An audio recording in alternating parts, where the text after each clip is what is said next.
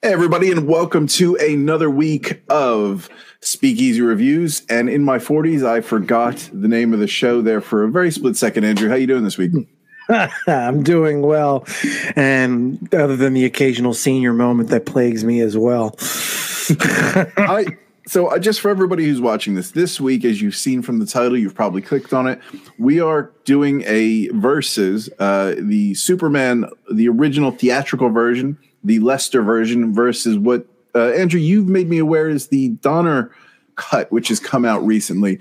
And this was new to me. I had to spend quite a bit of time researching the provenance of this film.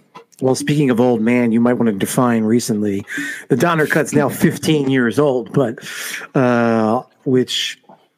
yeah, but it was released not too long ago. So I thought with 2006. 2006. Was it 2006? God, I am getting old because that seems like it's not that long ago. No, it doesn't seem that long ago. On that level, I grant you. I remember it came out shortly after Superman Returns came out. Like when they released Superman Returns to DVD, you could get this movie in the box set, which is how I got Superman 2 with the Richard Donner cut. So it was, how they released the movie over the summer, and by Christmas, it's out on DVD. So it was December or something of 2006. Well, I think looking into it, because you've known about this for a little while, and this was something you wanted to raise earlier to us, and I'm glad you had, because I grew up, I was more of a Marvel person growing up, but I did Superman. I think for everybody was the first superhero, and I think first of all, there were no other when we were little kids. There weren't. I mean, given we are men of a certain age, and when we were, before Batman came out in '89, there weren't any other big production superhero movies that I can think of that were around. There was TV shows, but this was shows, yeah. And this was the Superman franchise was the first real big budget superhero film. My point exactly. And the Superman, this sort of opened up a thought for me, just comparing Superman, the films. And it reminded me how I think I preferred the second one to the first one, if we forget about this Donner-Lester conversation. Yeah, this is a question that comes up a lot. I do believe that the second one, if you look at the aggregation of reviews, tends to get better notices than the first one. I certainly remember my father saying that Superman 2 was an example of a sequel being better than the original. I have to say that in my dotage, if you want, my old age, as I moved past, as a kid, I probably liked Superman 2 better because it has more action, right? It is more about, Superman's Superman from the start of the movie. The theatrical release, the one we all grew up with and are most familiar with, presumptively, that opening sequence that they designed with the nuclear bomb in Paris and all. It's really great. It's really, really great. It's exciting. It's well choreographed. It's well done.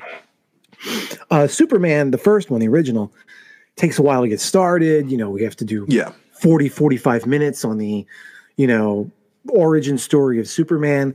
And especially now, although I suppose then, but with the movies having become somewhat iconic, I think people's patience for that amount of expositive, just narrative stuff to run through it is limited, right? Like 45 minutes before you meet Superman.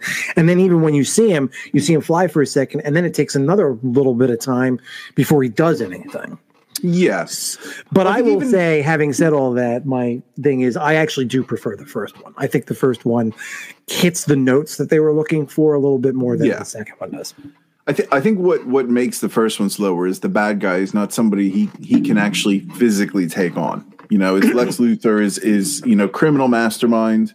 And I think with Superman, the one thing I thought about when we review these films, it's how much latitude you give Superman, because I think the character itself is almost when you first see it on the screen, the colors are it's almost like seeing Superman on the screen for the first time. I remember this reminded me of the first time I went to a Phillies game, and the first time I saw The Field. So this was the thought that came to my head, because you know how it is when you go to your first professional baseball game and you walk out onto the, into the field area, and you see this expanse of green and these colors and these sounds and these smells. And Superman, was a comic book character. And I think the first time the audience, the public, saw a superhero on the big screen, it was very much vibrant and very sort of theatrical. And I think Superman, the film, gets some passes for some of its flamboyant nature in storytelling. I don't think there's, as far as, we always talk about continuity with these older films and some of the more ridiculous plot lines. I think Superman is riddled with it, but I think it gets a pass because of where it sits in the genre. If you're worried about realism, you've checked into the wrong theater if you're trying to watch Superman, right? But I'm not talking about realism. I'm talking about continuity to the story. So if you, for instance, if you look at internal consistency. Yeah. So I'm not worried about realism. But I think Superman gets a bit of a pass because it's more than just, I think, a superhero film. It's the quintessential first draft. It's the first superhero film that was made. Well, this whole Donner Lester thing really raised for me, the question of how important storytelling is when you have this sort of unbelievable subject matter to contend with, and how you make it compelling and interesting. And there, for me, was a big gulf, a surprising gulf in the difference in how the story was told between Donner and Lester. And they had very different resources at hand. They did, and I will also say, keep in mind that the Donner cut that exists, that you saw, that I've seen, unfinished. It's unfinished, and also because he was not so. Just, and if anyone doesn't know this, but I'm assuming if you're clicking on this, you probably do. But for the benefit of anyone who doesn't, they initially set out, just like Back to the Future Part 2 and 3, to film Superman 1 and 2, basically at the same time. And in fact, I know you listened to some of the DVD commentary on the Superman 2 Richard Donner cut. Did you listen to the part where Richard Donner and Tom Mankiewicz, the original screenwriter, although Mario Puzo is credited for the story, Mankiewicz did a lot of the actual screenwriting on this first one especially.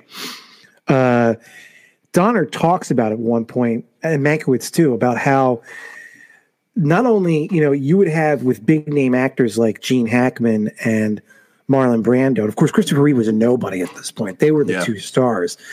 That not only would you have they have to be finished by date X because they have other commitments, other projects, but they also had a start date. Like, your production's ready to go or not, this is the window you have them for. Yeah. From January 1st to March 1st or whatever it is.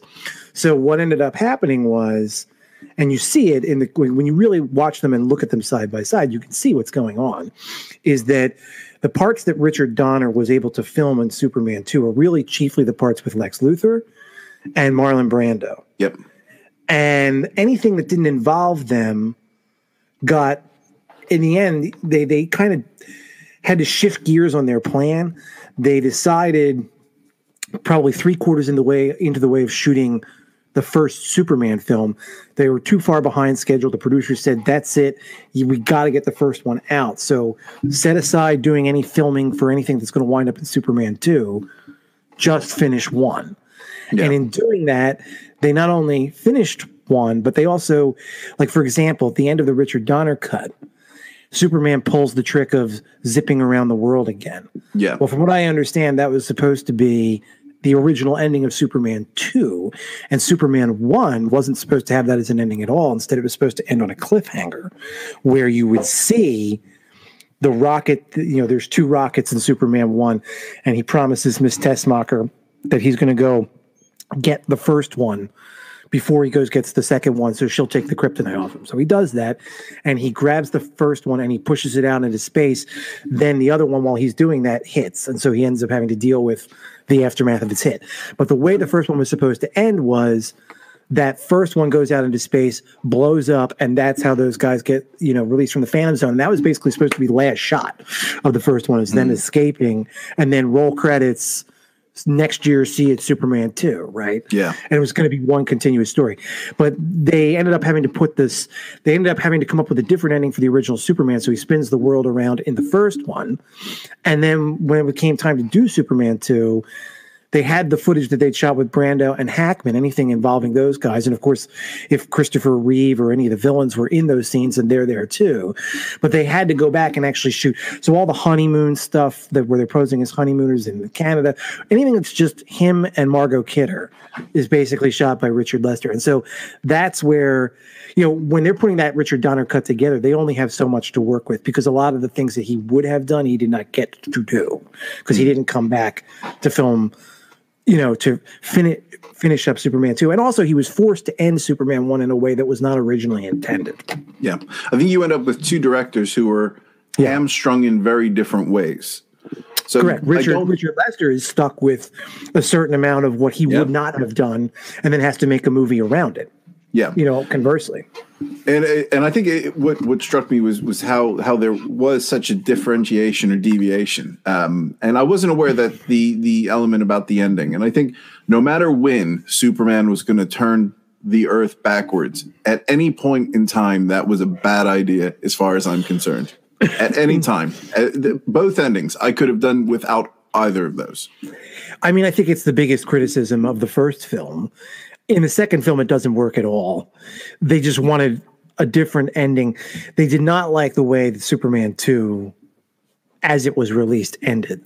And honestly, the idea that Superman has some kind of magic kiss that makes Lois forget things doesn't have a lot of internal logic to it either. So let's come back to that, because maybe we should go through the film and look at those differences, and just maybe make an assessment on those key differences, and then we're going to score which one we like the best. And just before I get into it, so if I were to tell you what I found as far as what the Superman fandom I think prefer, would that skew you in any way at this stage, or should we save that?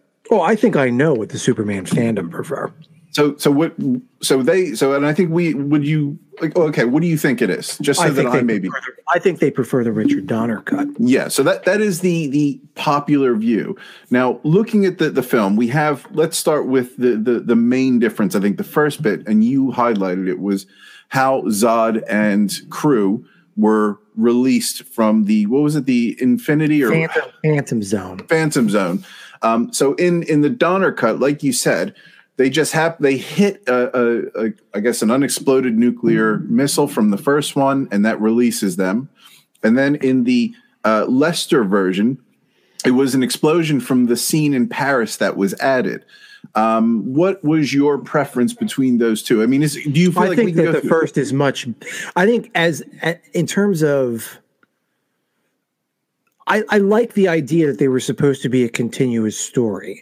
And I think the connection from film 1 to film 2 makes a lot more sense if it's the nuke that he shoves out into space. It has this kind of serendipity to it. And if you start thinking too hard about the plot of either Superman or Superman 2, but especially Superman 2, it doesn't matter whose cut it is. There's a lot of silliness in it. But at least with the missile being pushed out into space that he has saved, it kind of connects story elements together, and it continues and drives that same notion of things happen for a reason that clearly is stated throughout. Certainly the first Superman. I mean, it's what Superman's adoptive father says to him early on in the first film. Clark is complaining to his adoptive father, saying, because he plays the nerd, right, in high school, and you see how he's then treated by the jocks, right, as typical that you might expect, jocks treating nerds like they're dirt. And he complains to his dad. He's like, they don't understand. If I played on the football team, I could score a touchdown every time.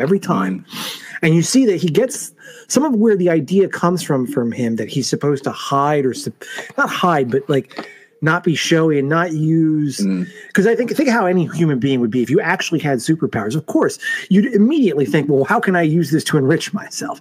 Yeah. And he's got his stepfather in his ear, and his stepfather says to him, I think it's really one of the most poignant lines in any of the Superman films. He says, listen, I don't, all I know is you're here for a reason. I don't know whose reason or what reason it is, but you're here for a reason, and it's not to score touchdowns. You know, and that kind of sets the frame of there is a sort of guiding intelligence to what's going on, and things don't just happen willy-nilly. So the idea that that missile gets, of course, on the one level, it's a coincidence of all the places in the space in the huge universe. You push this missile out into space that you're saving the world from, and it just happens to go right by the Phantom Zone. It's crazy, but it makes sense within that concept of things are happening for a reason. The tacked on scene, while I think it's exceptionally well constructed, that whole opening sequence in Paris, it doesn't really resonate with that in the same way. I think this is one of the scenes where I could take either, because I remember enjoying the Paris scene. It's fun. It's a lot of fun.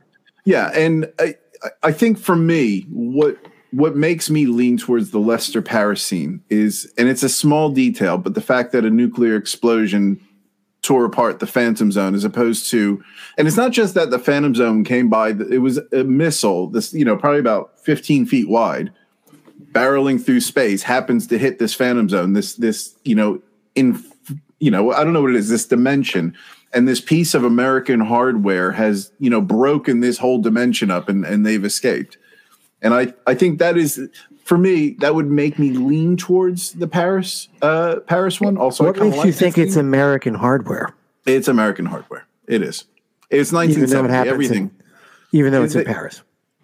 Well, no. Is it the nuclear missile was an American missile, wasn't it? Yeah, but the first one. Yeah, but that's the first. That's what I mean. That's the American hardware. The missile, right? But that missile is written out of Superman. Like the Lester version, the Paris version, they have a hydrogen bomb. They don't tell you where they got it. It's just these terrorists. They have a hydrogen bomb. No, I'm talking about the missile is from the Donner. Correct. Yes. I'm saying the missile from the Donner. That's it. We're having a bit of a semantic conversation on the nuclear missile that broke it, whereas the Lester one wasn't a missile. It was an explosion from inside of an elevator. So that's where the main difference was. Oh, I see what you say. That is certainly the difference. Yeah.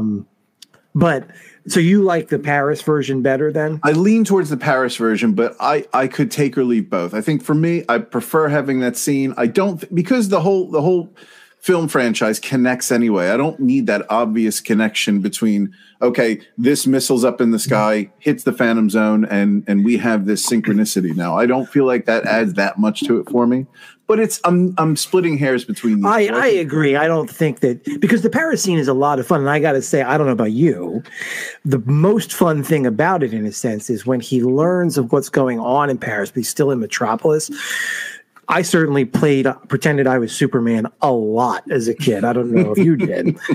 And the sequence where he changes from Clark Kent to Superman by running down the alley and, starting to rip his shirt, and then he just changes from clothes from one to the other. Yeah. I probably played that scene in my living room 10,000 times growing up. Right. Well, the way they brought in the score too with that, I mean, yeah, it's all very well done. I think between those two, I think most people who like one or the other would agree that, yeah, I could take one or the other. So I think we can even say that that's you prefer one, I prefer the other. Let's say that's a draw, really, between those scenes. I would agree, although I will say one thing about the Paris scene that, and again, this is being nitpicky and watching it for a show like we're doing right now, which I'd never done before.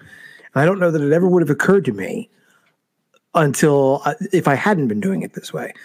But I'm watching that the Superman 2 we got, the Richard Lester one, and Superman arrives in Paris. Isn't it funny that he knows exactly where to go? He without talking to anyone, without having any real, he left Metropolis. Obviously, some amount of time has elapsed. So he knows generally that there's a nuke at the Eiffel Tower. He does not know. They show that the authorities in Paris have attempted to solve the situation by blasting the elevator. That was a mistake because the elevator starts to drop and the bomb is now armed. He can't know that the bomb is armed. He can't know that it's on the elevator. He gets there. He stops the falling elevator And Lois says, "Oh, there's a bomb," but she doesn't say, "Oh, it's on the elevator" or "it's armed," and she doesn't know that, frankly. And he just immediately lifts the elevator through the top of the Eiffel Tower and throws it out into space without asking a single question of anyone. Yeah. You know? So really, he should have been surprised when it blew up in space. Like, oh shit. Well, I guess not. I mean, I guess you could. I mean, you could start filling in like, well, Superman has X-ray vision, so he could use his X-ray vision to see in his arm. You know, but don't think too hard. They're Superman movies. This is exactly the thing. I think I give the Superman franchise more grace in those sort of areas, because I thought the same thing. I was watching both cuts, and in each cut, I'm like, I could tear the shit out of both of these films. Just some of the crazy things that are going on. So, and I mean, I think that it's exacerbated by the fact that it's done by two directors, right? Where each one, Richard Donner, when they're trying to assemble his cut well after the fact, they're stuck with the fact that obviously there were things he would have filmed but did not. So they got to throw in stuff that Richard Lester did that doesn't really match his style or whatever, but they did it. And on the Richard Lester side, they got to throw in things that either make up for stuff because there were rules, right? There were things that they clearly reshot for no good reason other than he had to have, like, a certain percentage of the film as released had to have been directed. Like, he had to have been the director for, otherwise under Directors Guild of America rules, he could not be credited as the director. Yeah. So, you know, Yep. Because it will just be, because the amount of content he had to be responsible exactly. For. They literally had to hit a certain percentage. So why don't we move on to the next piece, which is, and if I miss anything in order, but I think the next major piece is Lois discovering how who Clark Kent really is. I think is the next major differentiation between the two. Oh, people. yes. And I have, for me, this is an easy one, unlike the last one. Where do you see it?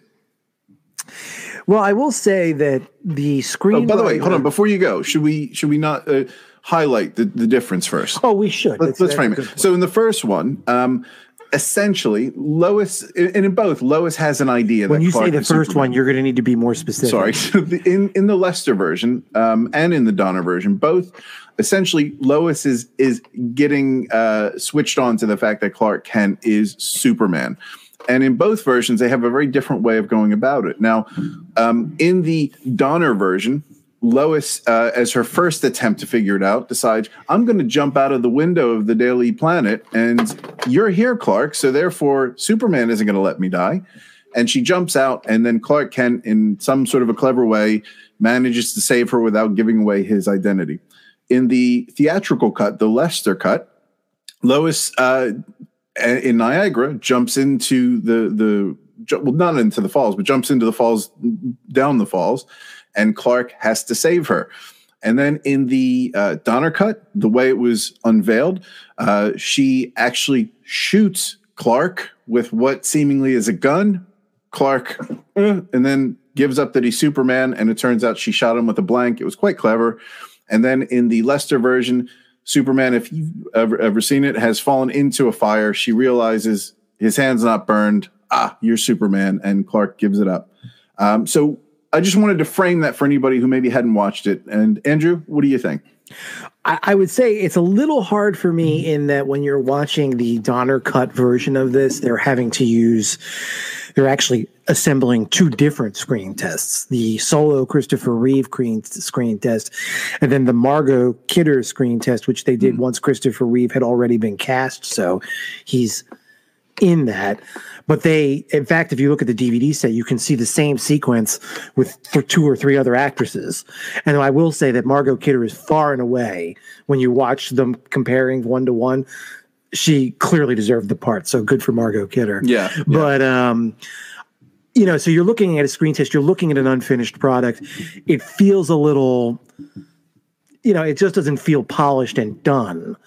But I take the screenwriter's point, which is that because early in the Donner cut, the first sequence really in the Donner cut, one of the things about the Donner cut is because it's supposed to be, they were doing them at the same time, Superman 2 is really supposed to begin like the next day after Superman 1 ends. And Lois is now putting it together. And at the very outset of the film, she throws herself out a window to challenge Clark. She's like, I think this is how sure I am that you're Superman. You won't let me die. And she throws herself out a window. And then, so the screenwriter makes the argument, see, that then resonates in their version of the scene when she says, I risked my life. That was my mistake the first time. This time I'm going to risk yours, when she pulls out the gun. And then, of course, it turns out it was loaded with blanks.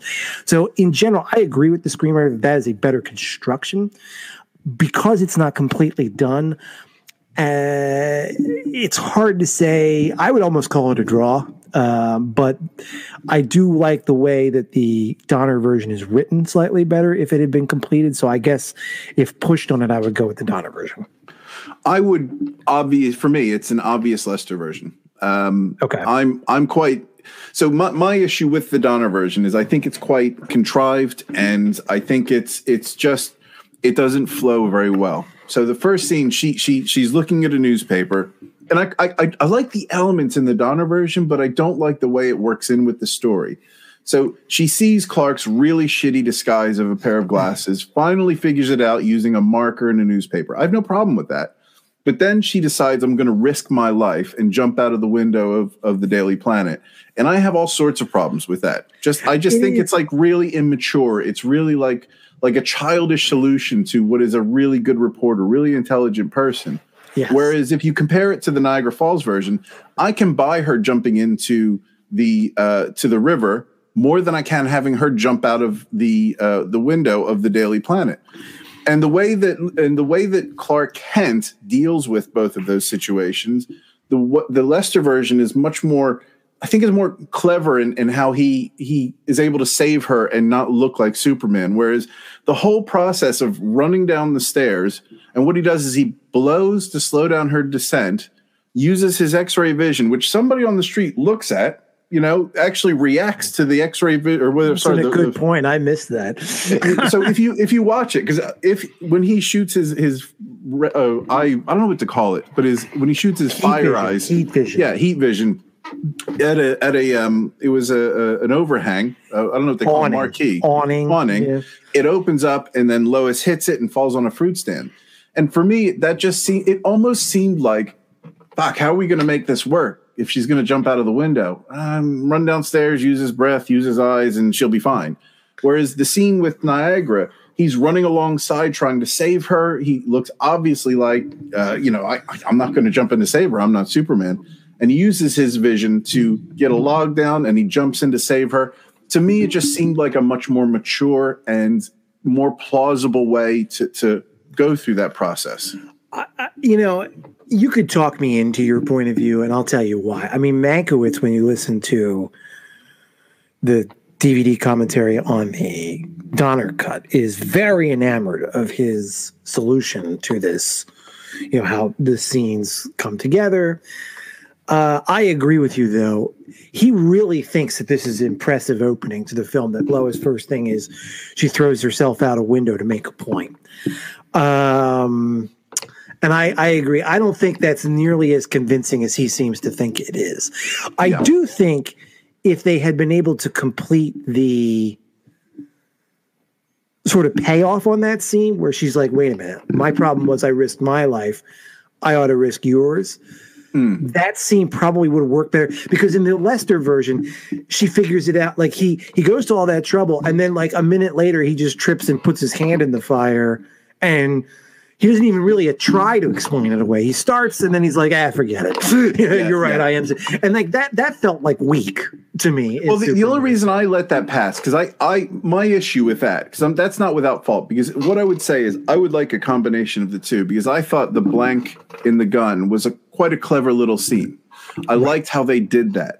And I think they could have done something sort of a hybrid between the two, but they covered it through sort of the dialogue where she says, maybe you wanted to tell me they're making it like a psychological thing. Like he's subconsciously being a dickhead about this. But for me, it's when I look at those two side by side and I look at the flow of the film and how it unfolded, it sort of unfolded rather naturally and progressively in the Lester version. Whereas I'm not clear in the Donner version how convinced she is after she falls into the fruit stand that's Superman. And it for me, there's I have trouble buying it. And part of it may be because it's incomplete. But just conceptually, the way that the Lester version works for me, it just seems like it fits so much better into the plot. You know, I think you might be talking me into your point of view on this, because as I'm thinking about it, one of the things that I mean, both films are going for Superman, the original, and then both versions of Superman 2. But I think because the Lester version is the complete version, I think it comes across perhaps a little bit better. I think that's fair. Is the idea that what fools Lois about Clark Kent versus Superman is not the goofy pair of glasses and the hat, because that's ridiculous. Yeah. And everybody knows it is. It's not the physical disguise. It is the psychological disguise. It's the nerviness. It's the nerdiness, the unsureness. And I think Christopher Reeve does an incredible job with that. He does. And I think you might be right that the payoff in the Lester, which I initially thought of as like, well, tripping on a rug and putting your hand in the fire. I wish it would have been a little bit, because to me, like, if you're committed to it, people have accidentally gotten their hands in a fire and come away. You know what I mean? Like, stranger things have happened. Yeah. Oh, it looked like it was in the fire. Actually, it was bent, and I just didn't have it in there. It looked like I was burnt. Honestly, I'm fine. I'm more scared than anything else. He could have talked his way out of that without a problem if he's a committed liar, which he has been apparently for his entire life. So, you know what I mean? Like, it's not. they could have. I think the perfect ending to that would have been to have him fall in the fire. He does a shitty job of covering it up. Then Lois gets out the gun. For me, that would be a clever way to do it. But the thing is that what you were starting to talk me into is the notion that what she says to him is, well, maybe you wanted to, that it is that.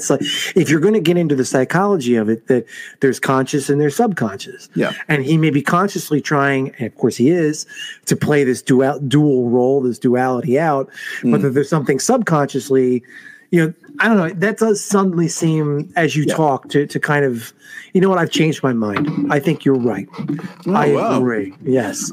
I think when I look at the whole disguise piece, and I was listening to other people who've made YouTube videos on this, talking about how, and I do like the idea of her taking the newspaper with the permanent marker and coloring it in. I thought, that worked. But it's where for me, it's how long has she been working with him at that point, and how long she spent like a whole evening flying around with Superman in the first one as well. Yes. And I think, you know, when she saw him in you know, Niagara Falls cleaning his glasses, I mean, at that point, you know, I think that was the point when it starts to change over. But from there, I think the scenes are, I don't think there's a major difference, but again, I think you're 50-50. I may be leaning towards Lester on that. I think you've kind of talked me into that is a better, actually, it does work a little bit better. And it does feel like in what they released, it feels appropriate because it also works. You know, I don't know that Lois jumping into the water would be any more mature than her jumping out of a building in one sense, except that not a few minutes before we have seen Superman come and save a little boy who fell from a much greater height. There's a little bit more evidence there for her. Right, so that she can kind of, that does sort of work a little bit better. And there's more build up to the moment. So my logical mind and everything. My logical mind looks at her jumping out of a window and just thinking about this. If I was in her position, now I'm over, you know, analyzing this, but just for the sake of this conversation, her jumping out of the building, that's like it. She's got about 3 seconds to be right or wrong. Whereas she doesn't jump out of it. I paid attention to this because I literally watched one scene, then the other, then one scene, then the other. She jumps, 15 feet into a dangerous rapid. So there's an element where she expects to survive the fall and she has now time to be saved. And for me, that's like, if we're going to really break this down, that's where that maybe sort of crack in the armor for me started to show when I compare those two. There's also one crack, which again, this comes from watching it for an analysis purpose. Never occurred to me before. Wouldn't have occurred to me, I don't think, this time if I hadn't been thinking in these terms. He doesn't want to get in the water, doesn't want to reveal the secret. Very good. Okay. So he uses his heat vision to separate a log and have it fall in rapid water. That, like, he has no control over whether that's going to work or not. He does one log. it could have immediately gone like, the complete wrong direction. And then what? He's going to watch her drown, I think at that stage it was like, all right, if this doesn't work, I may need to put on the red and blue. At that stage, I think he's got to make that decision. So we have so I think we move on to the next piece. Well, wait, before we move on, I need 30 seconds here.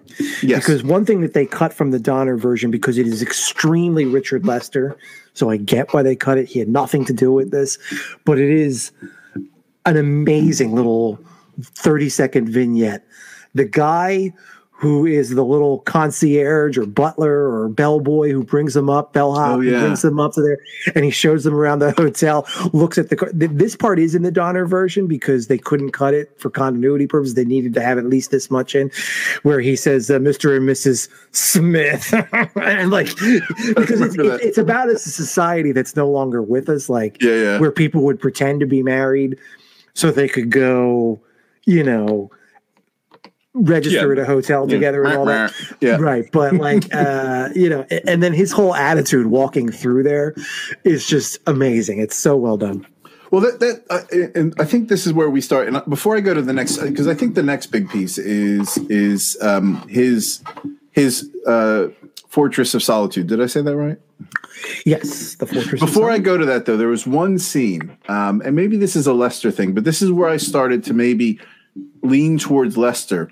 And it was the scene where Zod and I never remember the other two names, land in the water.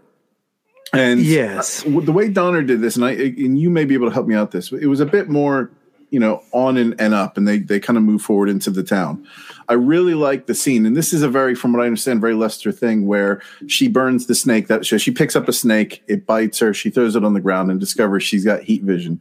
And then the stupid one picks it up and then tries to use the heat vision, and it doesn't work. And it was such a cute little scene. And that was something that was and for me, just the way that unfolded, I actually found I missed that when I watched the Donner scene. I'm like, oh, where's the thing where he's picking up the snake and figures out he can't? Because later in the film, actually, why don't we talk about this? Because we're on it next. That whole scene in the town, because that was actually more different than I expected it to be. When we go to the town, then it connects this clever little joke where he uses his heat vision to blow up. I think it was like a car or something. He looks at Zod for approval, and Zod just sort of goes, like this idiot. And I thought that was a clever scene. For me, it added so much value with that little setup at the beginning. And that was something that I think Lester was superior at, with these sort of subtle little jokes. And I read that the cast enjoyed that bit of humor to the film. And I think superhero films, a lot of them, I think they benefit from those little interludes of humor. I mean, you are seeing a very different style start to unfold. Yeah. And remember, Lester filmed all of that. All that stuff was filmed by Lester. So what winds up in the Donner version is basically what was required to make the movie hang together. Yeah. But Donner talks about how he had a vision that the villains, Zod, Ursula, Ursula, I think, and Non, I think is the... Non, that's it. Yeah. That they be real threats, that they be menacing. And as much as Terrence Stamp's performance as Zod is amazing... It is very good. It's my favorite thing in the whole film, honestly. Either version, it's impressive, both when they're in the diner and Superman has the encounter. Well, he's not Superman anymore, and he has the encounter with that bully at the truck stop or whatever. And then they, after the fight's over, they're looking up at the TV, and that's when he learns that Zod and his pals have been on Earth this whole time. And Zod... the president starts to say, like, listen, I've in order to blah, blah, blah, like he's announcing, I'm bending the knee. I'm doing what I need to do. And he then starts to say, oh, Superman, can you hear me? Can you hear? Grab like, please help. And Zod comes and grabs the microphone and says, who is this Superman? Who are you? Come kneel before me. Show yourself. Kneel before Zod. And then the best part is there's like this 2-second beat where he's just staring at the camera, and then he just screams Zod one more time for no reason. And it gets me every time. Zod! Zod!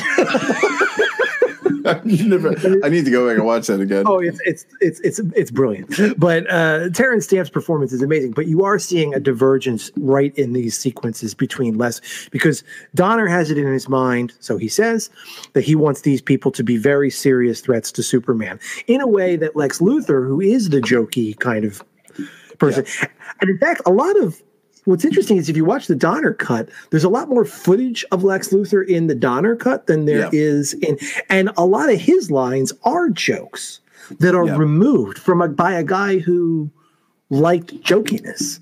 But again, I think that they were shooting for percentage. So like, can I jump in on that really quick? Sure, just really quick, because I have an example. Sorry, because this was well before the scene. There was one obvious joke that really to me stood out that Lester removed in the prison. And it's a subtle one. And the only reason I saw it is I watched one then the other, and I just happened to pick up on it. And he said something about alpha waves or the black box. And Otis was like, I think he said, oh, yeah, that's it. And he made a comment about chicken or something in the Donner. It was like a really stupid joke about, I really like chicken. If it was about chicken, you'd understand. And Lester removed that. And to me, it just looked like that joke was something that any director would have pulled from the film. And I don't think it's fair to judge Donner on that because he may well have pulled that ultimately. But there was an obvious, to me, difference in the way Donner would deliver a joke versus Lester. Lester was more physical and facial expressions. Oh, yeah. And Donner was very verbal and very more overt, very obvious in how he delivered some of that.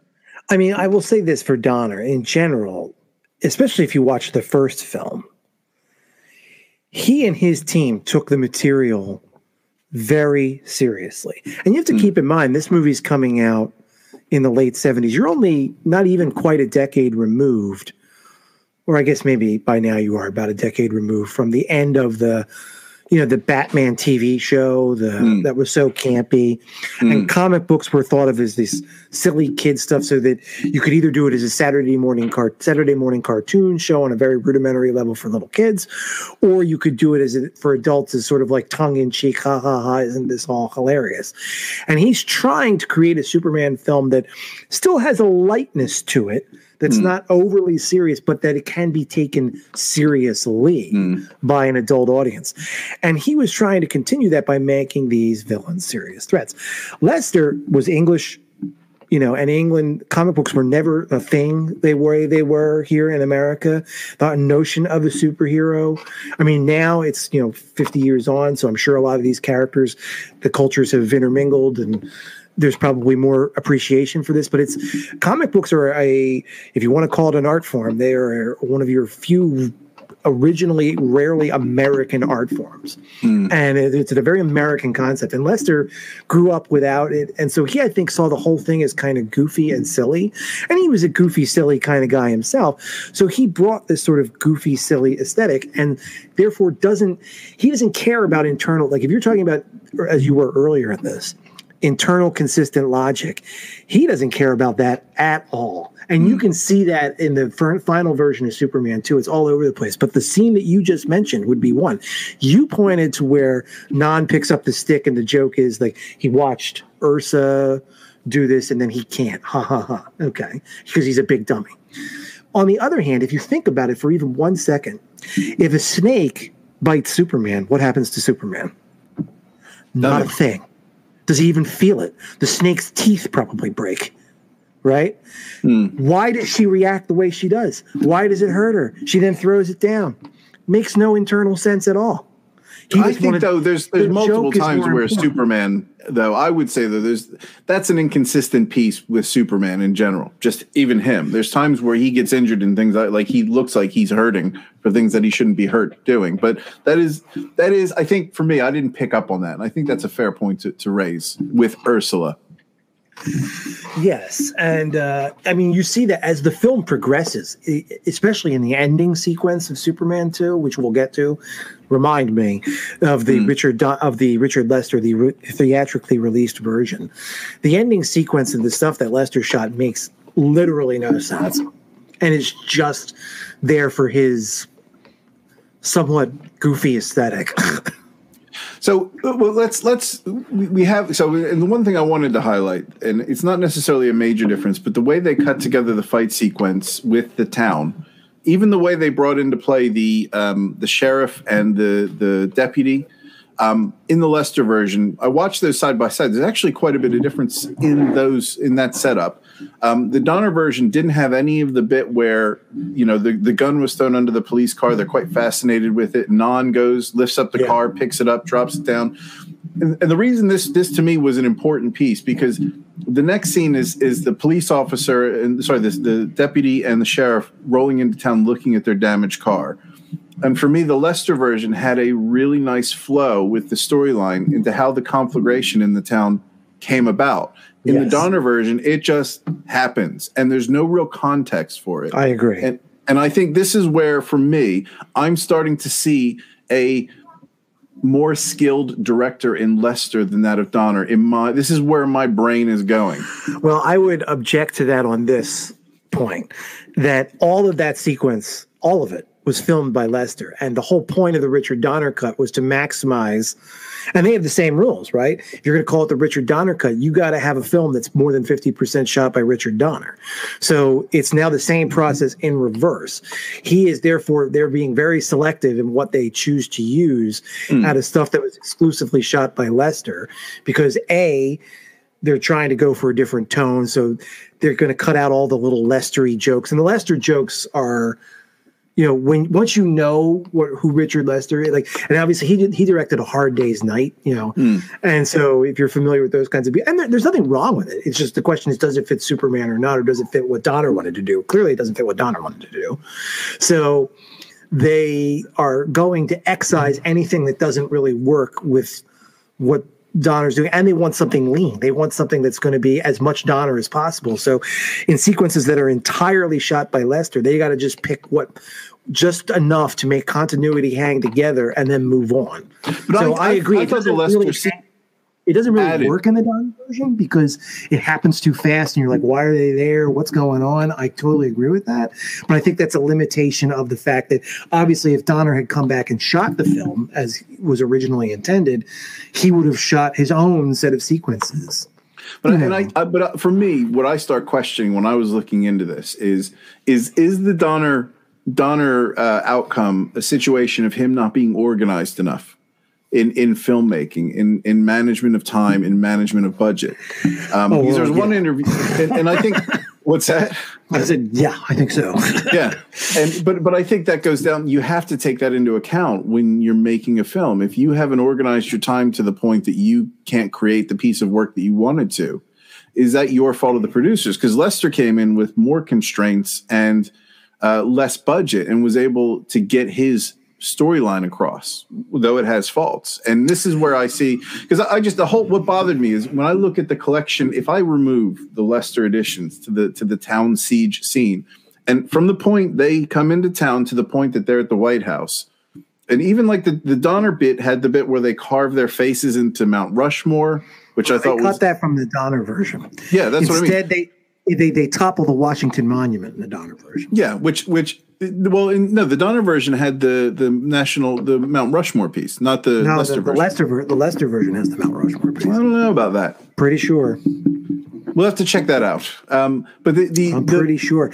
In fact, I can tell you that the Donner, one of the things that they never filmed for the Donner piece, and I think this is why they show you the Washington Monument being toppled. Oh, yeah, because the reverse in time piece, that goes back up. There's the reversing time, but also that was just one little sliver. Like, originally what they had written was that they were going to show, and this is pursuant to the idea of these bad guys being true global, terrific physical threats to Superman, is that they were going to show a whole sequence of them running around and defacing famous world, top of the Washington Monument. I think if you go to Superman 3, there's a point when he's evil Superman, without getting into the details of that film, where he, in a drunken sort of, he's evil, drunk, and feeling nasty. So to be a prick, basically, takes the Leaning Tower of Pisa and pushes it up.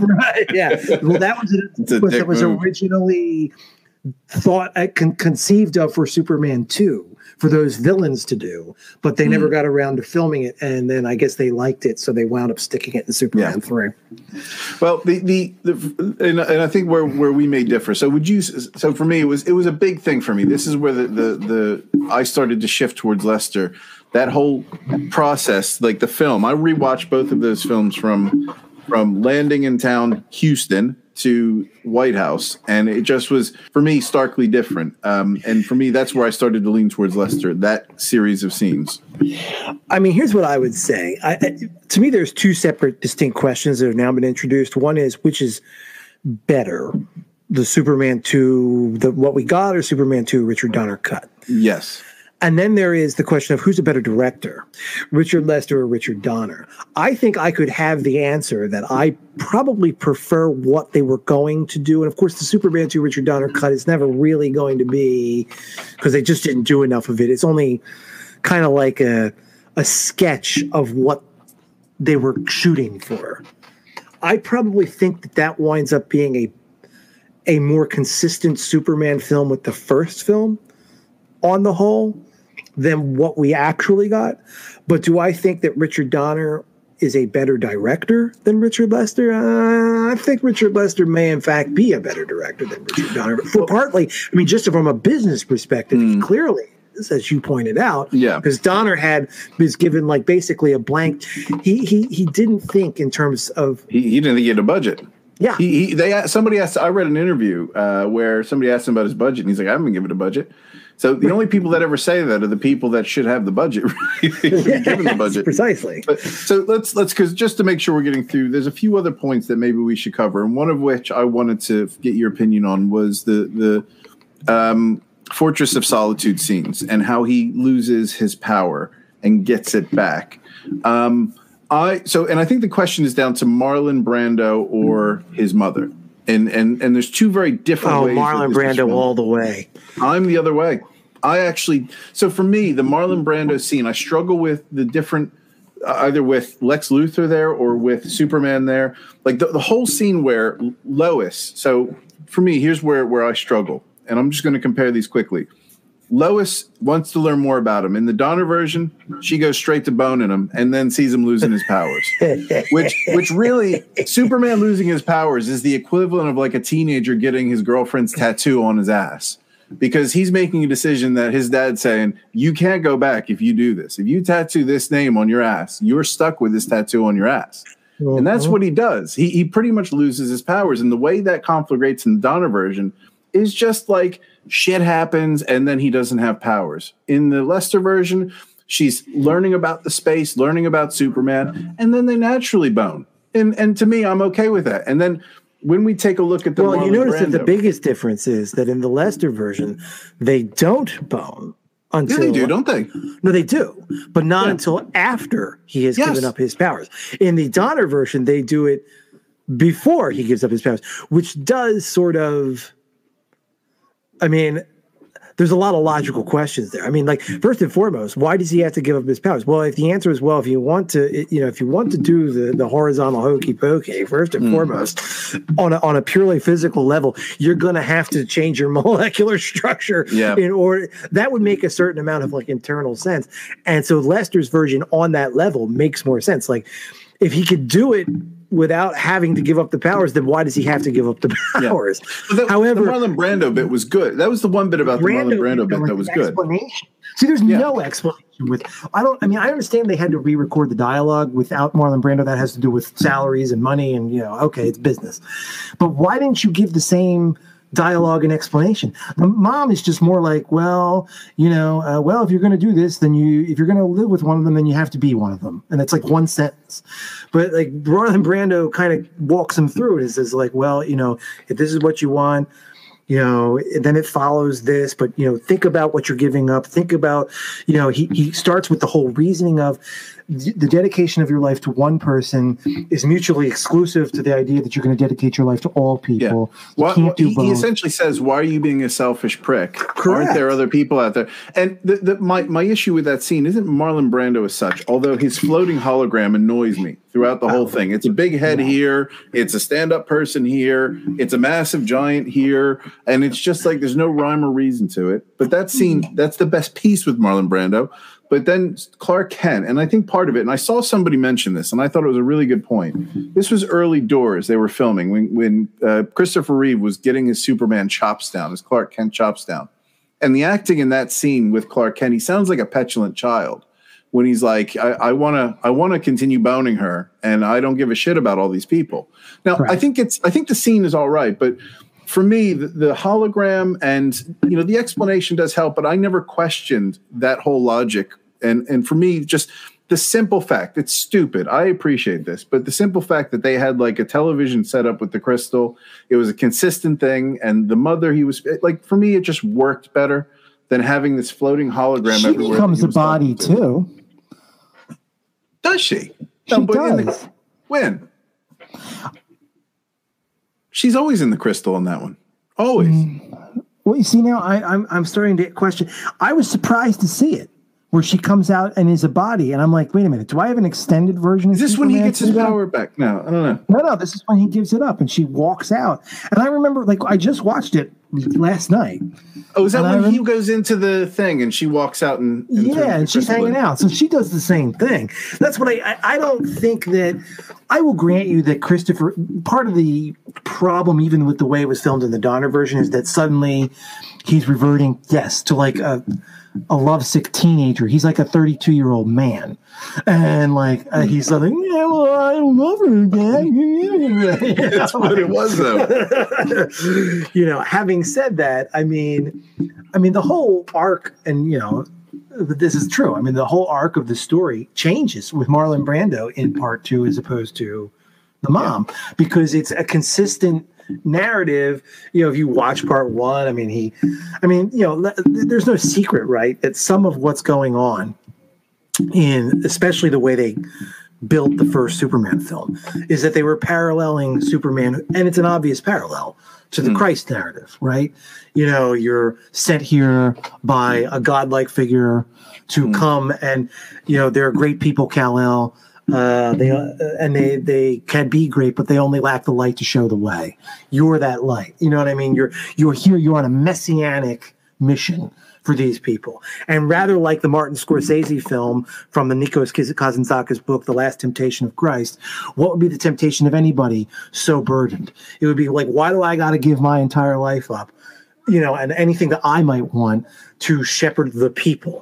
Like maybe I just want to live like a regular human being for once. You know, and so it's all this, like, you know, Christology kind of religious allegory narrative. And it pays off with Marlon Brando there in part 2, because it's the temptation of Christ in the Garden of Gethsemane, right? It's like, you know, Father, please take this cup away from me. You know, it's that whole concept. When you switch it out for the mother, I mean, that could be done well. I don't think it's done especially well, for one thing. And for another thing, it doesn't resonate with anything that came in the previous film. So, and of course, they weren't planning on that. So whatever, it just doesn't quite work for me. Not once you see the way it worked fine when I didn't know. Now that I know, it doesn't work anymore. I think what it was for me, it was a more logical path for him to go into this crystal and then have his powers taken away in this thing, as opposed to this like light show that happens and he loses his power with, you know, him interacting with his father. And the only thing I would say that probably made it okay was the fact that if you talk about, listen, I want to spend the rest of my life with this woman, you're probably not going to talk to your dad about it. You're probably going to talk to your mother about it, if we're being consistent in that regard. But that's we're sort of, you know, picking hairs here, because for me, and this is something maybe, and I didn't know, this is what I wanted to ask you about. Yeah, but if you have that relationship, think about this stuff. You have that relationship where you're like, gee, I want this. I know I better not go ask dad. I'll ask mom. What's mom going to say? Well, I'll talk to your father. You know what I mean? This is a modern film in that regard. The women are very powerful here, but I think that sets up more obviously, and this is something maybe I missed, and this is what I wasn't sure about when he does the switcheroo on the old crystal, the crystal cave thing, when he retains his power and Zod loses his power. How is that explained in the Donner version? Because it's set up by him losing his powers in the Lester version. Well, it's the same explanation that he somehow reversed the chamber so that the chamber becomes. Was he in the chamber in the Donner one? Yeah, I mean, or was he just standing there and it was a big light show and all of a sudden? There's some kind of like little. It's not as obvious of a chamber, I grant you. Like they refilmed that to make the chamber look very, very obvious, which is fine. I mean, I think that it's a little bit more subtle, but he's in some kind of partitioned off area, for lack of a better term. So why don't we, as time's getting on here, why don't we shuttle along to the end of the film, because this is something that you did want to address. And for me, I think I'm going to be very succinct with my view.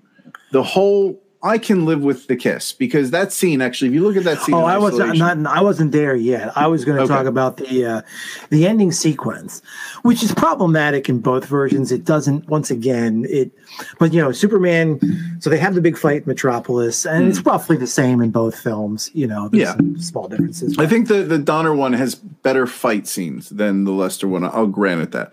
Well, Lester one's filled with these little jokes that they're cut out of the Donner one, which I think again is an improvement, because again, if you want Zod and these folks to be taken seriously, there's I think the quintessential Lester joke is that they're blowing, as the Metropolites think that Superman's been killed, so it's almost kind of poignant. They know that that these people are not people that anybody can just go up and fight and expect to win, and yet there's this kind of look, this was our guy that you did this to. And there's a kind of poignancy to the notion that we might lose, but we're going to try. As many of us as can do this and get together, grab anything you can, we're going to go after these people. Yeah. And then Zod just sort of, with this kind of aplomb, bored almost, I'm not even going to touch you. I'm just going to. And that's all very poignant. And then it's sort of undermined by, in the Lester version, there's all kinds of little gags about people's wigs blowing off, and the one guy's on falling the phone, down, reading a paper. Yeah. And it's okay. I mean, that's funny enough I think that's in one context, but it kind of it depends. Or you want this to be serious, or do you want this just to be sort of a ha ha ha? And then at this point in the film, it's not the right time.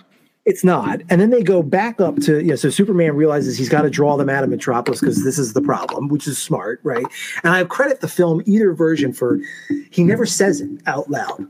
He never says, I think in a modern film, you have to have him say or have a voiceover or some kind of thing where someone would say, oh, I see why he went up to the Fortress of Solitude, to draw them away from... Yeah. But you just have to put that together as the audience. I think both films, that's quite clever. I realized when I watched that again, I thought that's for a superhero film, that was a really good way to wrap up that fight with the bad guys. I thought it was really well done. And so then they get up there, and then of course there's a bunch of stuff that they and I think this was again just done. There's no reason to re-record what was done at the end of the Donner film. You could just have rolled with it. But I think this had to do either with Lester's preferences or just the fact that they needed to get a certain amount of the percentage of the film be directed by Lester. In the Lester version, Lex Luthor is dropped off because Gene Hackman didn't come back. So you see him only from behind. If you listen carefully, you can tell it's clearly not actually right. Yeah. And then they have a fight amongst themselves, and it's this thing where they are standing here and they disappear and they appear over there, and Superman's standing here and he disappears. And at one point he says to Lois, we used to play this game in school all the time. I never was any good at it, which is kind of funny, in a sort of just a non sequitur sort of thing. But on the other hand, what the hell is he talking about? He clearly didn't play that in any school he went to on Earth, and Krypton blew up when he was a baby, where he never went to school. So it's like what on earth? You talked about at the front end of this internal logic. Those are the kinds of things that I think people get annoyed with Richard Lester about. He was more interested in telling his little gags than he was about the internal consistency of the character or the story, which I don't think he took seriously. I think he looked at it as this is just kids' comic book, so who cares? And that was definitely not the Richard Donner approach. Love it or hate it, he came at it as like, yes, this is kids material, but this is stuff. I'm an American. He's at the time he's going to be 90, but in 1970 he was 40. So like a lot of kids, he was born in 1930. He probably grew up reading Superman comics, and so. On the one hand, he probably recognized, like a lot of 40-year-olds at the time, sure, this is childish, it's stuff I did as a kid, but it's still part of, like, I take it seriously on some level because Superman is the hero we all want to be. I mean, what Superman basically at the bottom line is the notion that any one of us running around, we all have our weaknesses, our failings. The girl that we want doesn't like us. The bully beats us up at school. And it's the imagination that every kid has, if only they knew. Like, I may look like this dweeb or whatever, but in reality, I'm Superman, right? And he took that whole element seriously, start to finish, and he wanted to take it seriously, start to finish, and I think that's why fans prefer, and I think correctly, the Richard Donner. I don't think there's that much of a drop-off between those two in that element, really. I really don't. And I can see that there's those few little picadillos in the film, but I can pick quite a few with the Donner version that maybe don't necessarily represent the brand of Superman. Oh, sure. Now, I think you make a good point that I think Donner has a lot more, buy into the franchise as a filmmaker. But there's some, after watching this, I think there is logic behind having somebody who's making a more serious film. And when I say serious film, I don't mean necessarily serious, who, it almost adds a bit of credibility to the franchise for not just fans of the film, but fans of film.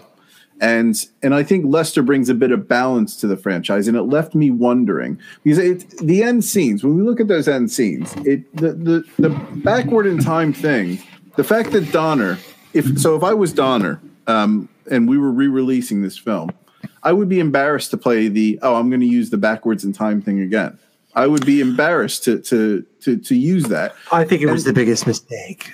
But to me, I'm just amazed that was the way it went forward. And even if I were to break down that scene where the kiss was stupid, but there's a lot of things that and we didn't even talk about the cellophane-esque. That was just ridiculous in itself. And that was very much Richard Lester gag. Yeah, it is a list, and that is a mistake. But I think the cellophane-esque is a lot less offensive than the time reversal piece. Why doesn't Superman just do that every time? It just bothers me. But even if you look at that last scene where he does that kiss, the acting between Christopher Reeve and Christopher Reeve and Margot Kidder, it's actually very good, the acting, and some of the dialogue isn't that bad. If you just suspend your sort of Superman franchise views, it's not a bad scene. So for me, like, I was left wondering, I wonder what Superman 1 would have been had it been directed by Richard Lester. Because I think had he had time and he had the spec, I think he might have done a better. This is going to be very controversial in Superman circles. I don't give a fuck. I think Superman 1 would have potentially been better with Lester. Wow. I don't think I can follow you there, Sean. I mean, no. Superman. I'm throwing myself into the cauldron. That's my view. I'm going to hold Richard Lester had his shot to do a full Superman movie start to finish, and it was Superman 3. And he turned it into a Richard Pryor movie. And Superman 3 is very interesting in its own right because it's a slice of 1983. Richard Pryor is at the absolute apex of his Richard Pryorness. And Richard Lester having, Superman 2 was a big financial success. The Salkins looked at him as basically the savior because he came in, got it done under budget, all the businessy things that you'd be worried about, right? So then they gave him the reins, like, here, do Superman 3. And he came and he did Superman 3. And Superman 3, I mean, we could do a show about that movie sometime because it's a fascinating movie. It really is. I could watch it many, many times. I went for a period when I was, I watched it a bunch when I was a kid, and then I didn't for many years. And I remember one time I was like, I think I got it. at Hollywood Video when they were going out of business. I bought their VHS cassette for and I said, Anna, I was dating my wife at the time. I was like, let's go back to my house and watch the Superman 3. I seem to remember sort of a goofy kind of thing. And then for the first hour or so, I'm like, well, this movie's not so bad. It's pretty good, actually. You know, like it's got some silliness to it, but it's not overly so. It seems pretty good. And then it just kind of, it doesn't really hang together much in the back half. But anyway, it's an extremely different take on the character. And you see what Richard Lester, where he is and what he would have done. Yeah. The first Superman film, I think, is about as good to this day. I think it's the best superhero film ever done. I don't agree with that.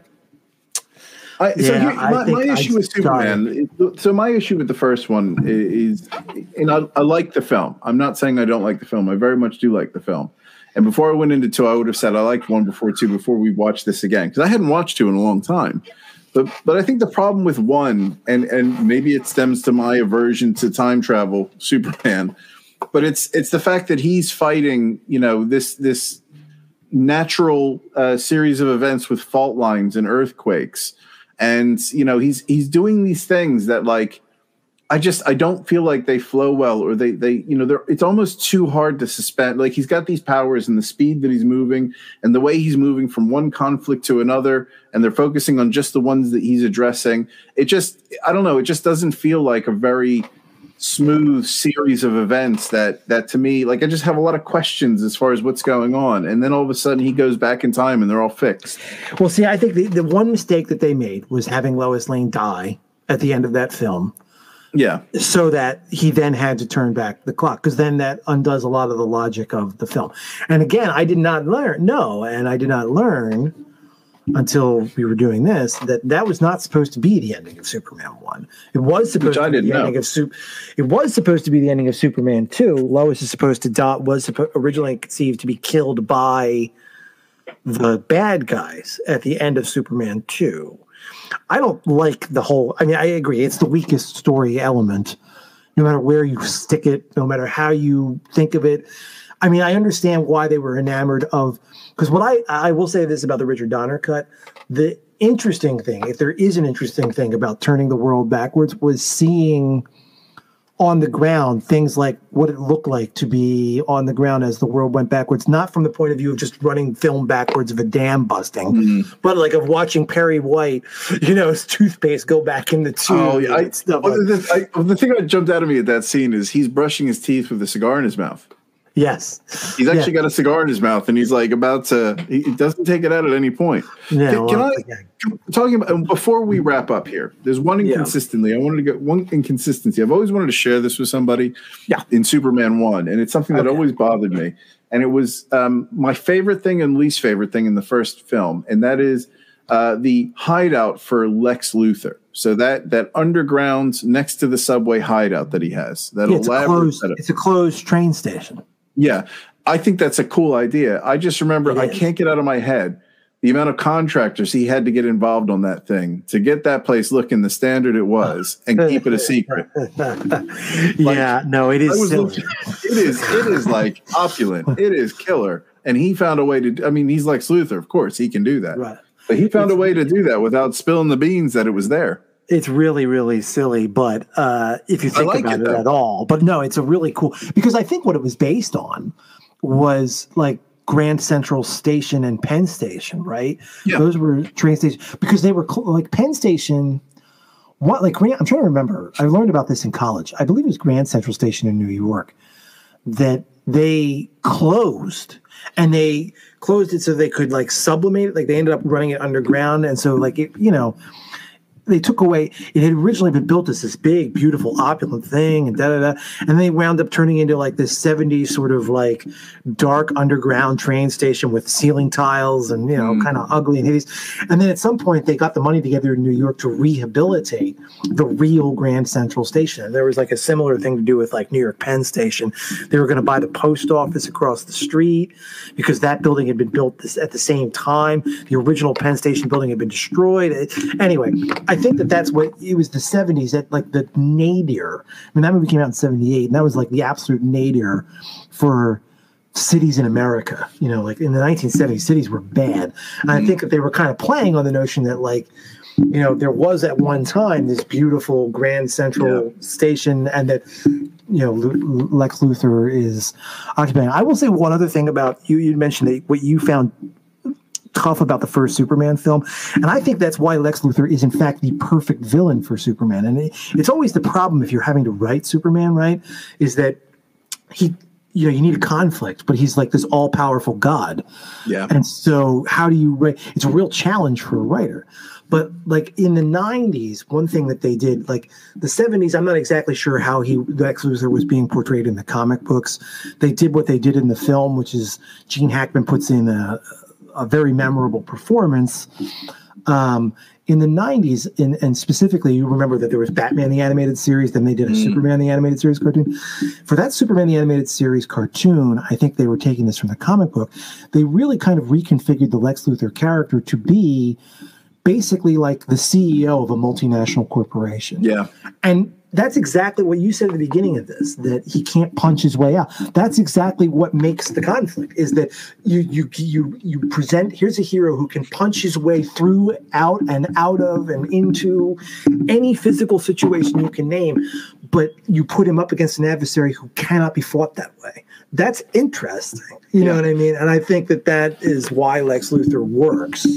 I would say that that's what makes Superman 1 is Lex Luthor. It's a very plausible strategy he's come up against this godlike character to take on. Right. And where I think Superman 1 is let down is it's got this tremendous buildup and this really clever way of taking out Superman and mitigating his powers. And then the series of events that happens from the point that Miss Tessmacher takes off the kryptonite off of the necklace that he's drowning in.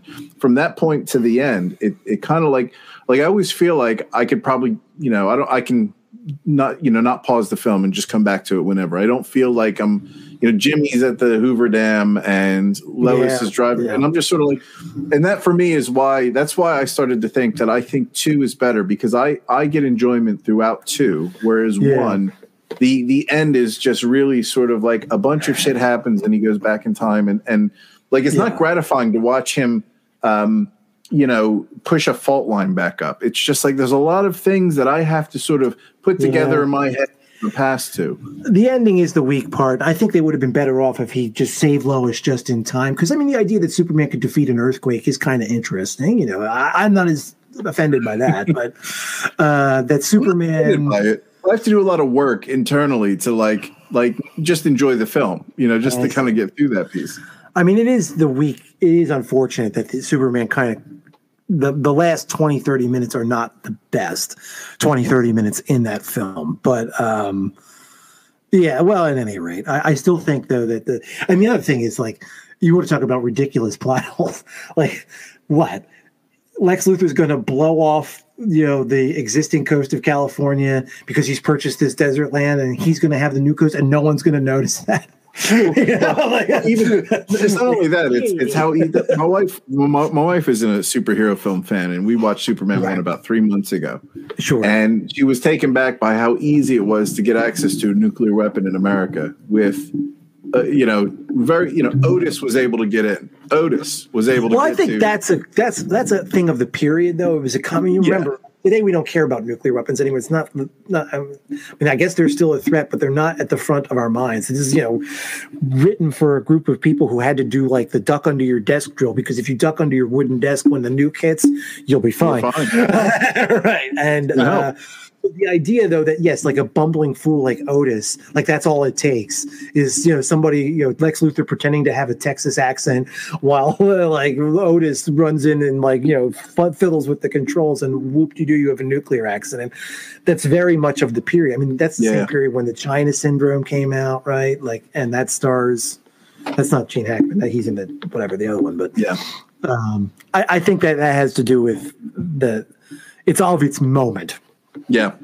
Well, it's been, I got to say, I really enjoyed this conversation today. I think here's where I think we sit with this. And this is my prediction. So I'm going to put it on the screen what I think the verdict is: Donner versus Lester. And I think we have to take our separate opinions in order here. I think it's a draw really, because I'm heavily leaning towards Lester. I think you're heavily leaning towards Donner. I don't think we've come up with a clear-cut outcome.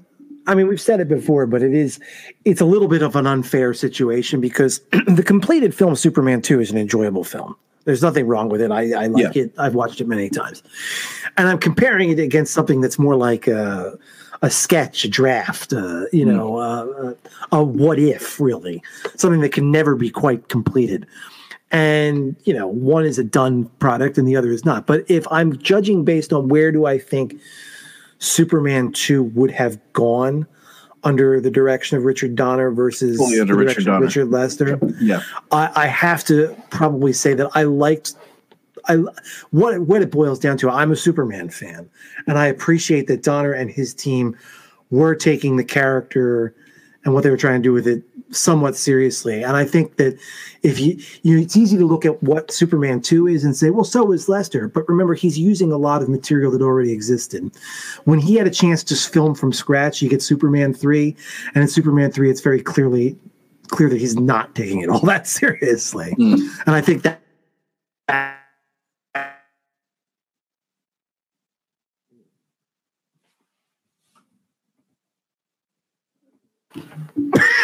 You back? Am I? Yeah, I'm sorry. I don't know what happened. How much? I think we just cut out. We lost you. I think you said, I think that, and then it cut out. Well, I just said, I think with that in mind, that the Donner version, did you hear me saying about how the Donner version, he and his team were taking it more seriously than Lester was taking it.